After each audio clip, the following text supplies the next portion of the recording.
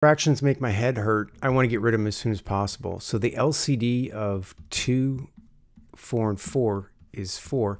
So what we're going to do is I'm going to rewrite this as x squared over 4 plus 5x over 4. And this 3 over 2, I'm going to multiply by 2 over 2. Now we can do that as long as we multiply the same number in the numerator as the denominator. So that becomes 6 over 4. Now what I'm going to do next is write this all over as a mega fraction. I call it a mega fraction. That's not the real name. But it's x squared plus 5x plus 6 all over 4. And what I can do is I can factor out this 4 as 1/4. Now it becomes something we're more familiar with. So once you see this, you can then say, oh, well, you know, I'm just going to do the AC up top.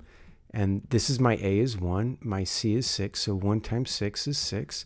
Denominator, or sorry, the middle term is 5. So that's going to be my B. What multiplies to give me 6 adds to give me 5. I'm going to go with the old 2, 3 combo. So we're going to rewrite this middle term of 5x. Everything else is going to stay the same, by the way. That's going to be x squared plus, okay, the 2 and the 3 is replacing that middle term. So it's a 2x plus 3x and then plus 6 at the end. Now, you know the drill. We're going to factor by grouping. We still want to keep that 1/4 out front. I, in my youth, when I was your age, was dropping it all the time, wondering why I was getting marked off. So just remember that 1/4 is, even though it's static for the rest of this problem, you want to make sure it stays there. So what comes out of x squared plus 2x? I think an x term, and that would be x plus 2 left in parentheses. And remember, we're just going to copy that x plus 2 in the next parentheses. And the question is, what times x gives me 3x? Well, I'm thinking a 3, right? So then we continue. That would be 1/4 times, and you know the drill here. I'm going to box these two terms, the coefficients of the parenthetical expressions. That would be x plus 3. And then the next parentheses is what's redundant there, the x plus 2. And there we have it. One of them's done. Good job. Okay. You may be like me and wanting to get rid of these fractions as soon as possible. Now, this minus 2 at the end, you could treat any integer like this as something over 1, as in this case, negative 2 over 1. So the LCD of 4, 2, and 1, in this case, again, is 4. So it's going to be 3x squared over 4 plus 5x over 2. We have to multiply this by 2 over 2 to get that 4 denominator. And this 2 over 1 by 4 over 4. Now, you already know that we have 4 as that denominator for this mega fraction. So it's going to be 3x squared plus 5x times 2, that's 10x. And then negative 2 times 4, that's negative 8. And then you know the next step, we're going to factor out that 1/4. So it's 1/4 times 3x squared plus 10x minus 8. And then we can do that AC game here, like AC. And A, just so you know, is 3.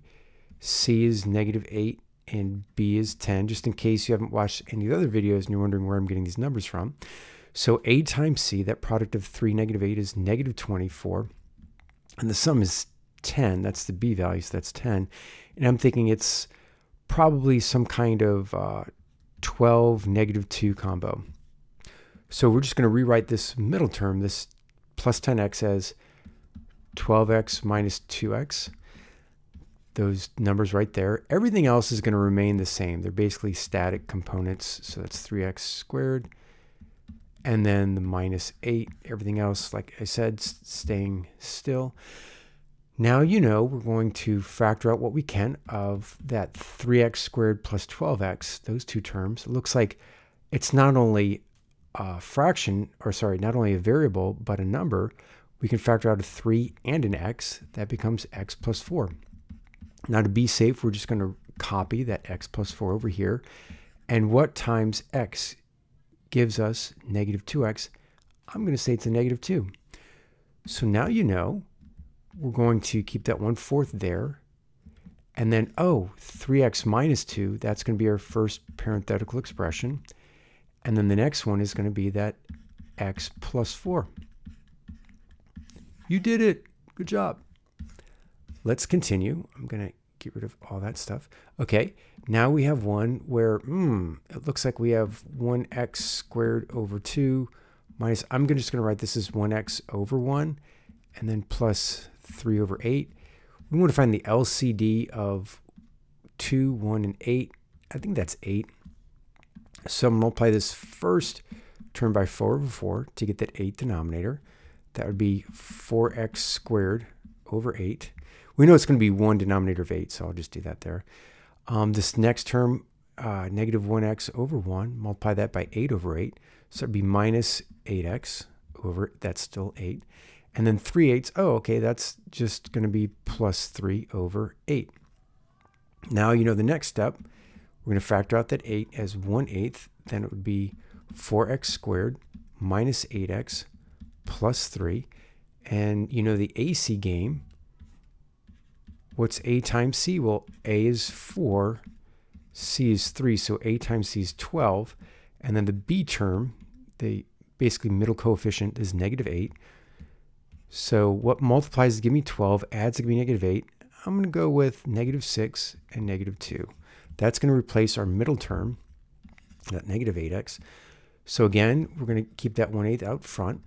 And then we have 4x squared minus 6x minus 2x plus 3. Because it's only that middle term, and I'll highlight that we've changed, that we've done anything to. Everything else is static so far. So as we continue, we are going to factor the first two terms. So it's still going to keep that 1 over 8 out front. And it looks like it's not only just an x term, but also a 2, because 2 goes into both 4 and 6. So once we factor out a 2x, the first two terms, we have 2x minus 3. And then we want to make sure we copy that 2x minus 3 here. Sorry, I'm running out of space. But what times 2x gives me negative 2x? Yep, I heard it over the internet. Somebody said negative 1. Okay, cool. And then we continue. So it's 1/8 times, okay, 2x minus 1, the first position, and then 2x minus 3. There you have it. You're done. If this helps you, feel free to like. If it doesn't help you, or even if it does, comment. If there are other types of problems you'd like me to cover, comment, and I'll try to oblige as soon as I can. Thanks, and good luck in your math endeavors. See you next time.